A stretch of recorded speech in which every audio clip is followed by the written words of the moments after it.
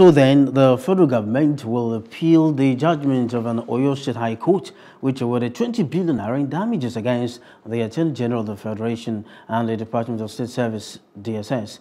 Justice Ladira Akitola, who delivered the ruling, described the D.S.S action as arbitrary aggression and prejudice against Igboho.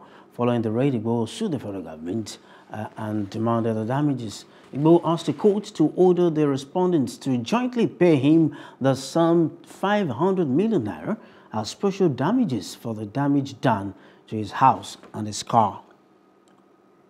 Hello, hope you enjoyed the news. Please do subscribe to our YouTube channel and don't forget to hit the notification button so you get notified about fresh news updates.